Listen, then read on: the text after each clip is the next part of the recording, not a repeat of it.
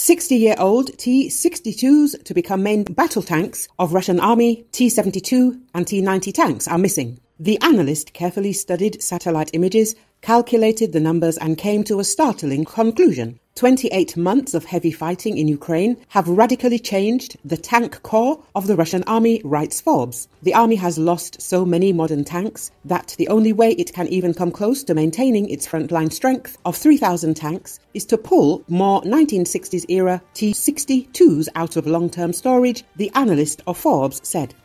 In my opinion, it is likely that we will see more T-62s in the future, and they will probably be one of the main tank types in the Russian army, he wrote after comparing T-62 inventories with those of the older T-55 tanks and the newer T-72, T-80 and T-90.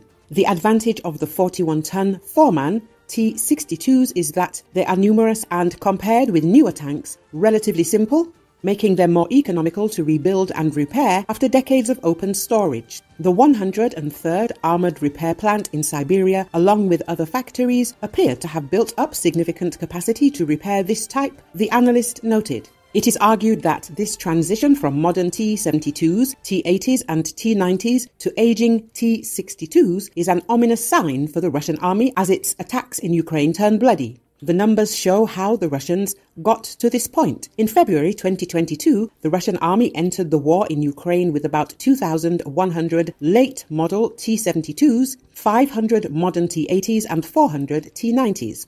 But Ukraine's mines, drones, artillery and anti-tank missiles have taken their toll. Analysts have counted 3,000 Russian tanks destroyed, abandoned or captured. That's the entire pre-war force, and the losses are disproportionately in modern tanks, rather than the older T-55s and T-62s that the Russians began pulling out of open tank parks soon after the war escalated. No one outside the Kremlin knows for sure how many new tanks Russian factories produce each year, but well-informed estimates put the number at between 500 and 600. That's not enough new tanks to replace all the tanks lost. So the balance is made up of old Cold War stockpiles. In 2022, these stockpiles were significant. According to a study of satellite images, they included 6,200 tanks.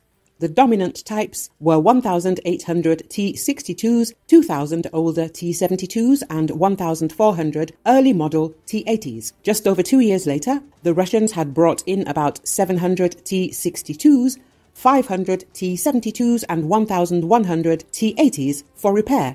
That they neglected about 1,000 T-72 Urals and T-72As from the early 1970s may have something to do with the tank's finicky auto-loaders. Stockpiles of T-80s and newer T-72s are running low, but there are still 1,100 T-62s waiting to be refurbished and given a second chance to fight. As production of new tanks continues to lag due to a lack of money, labour and spare parts, these 1960s-era T-62s will play an increasingly important role in the Russian military in the mid-2020s.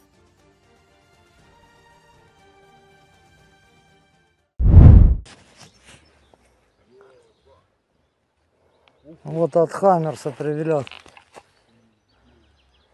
Поляну выкосило.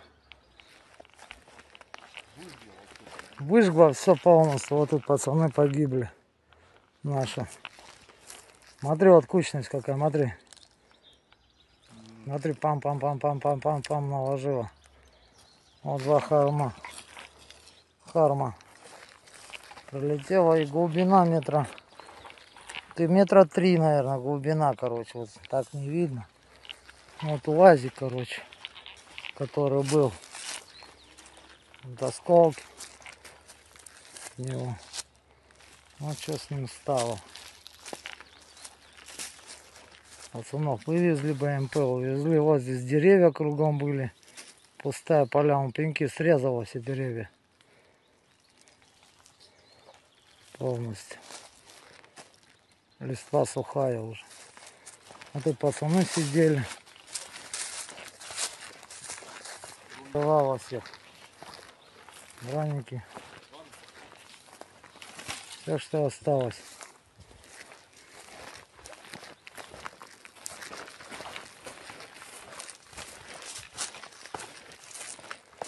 Это стреляет Хаймерс.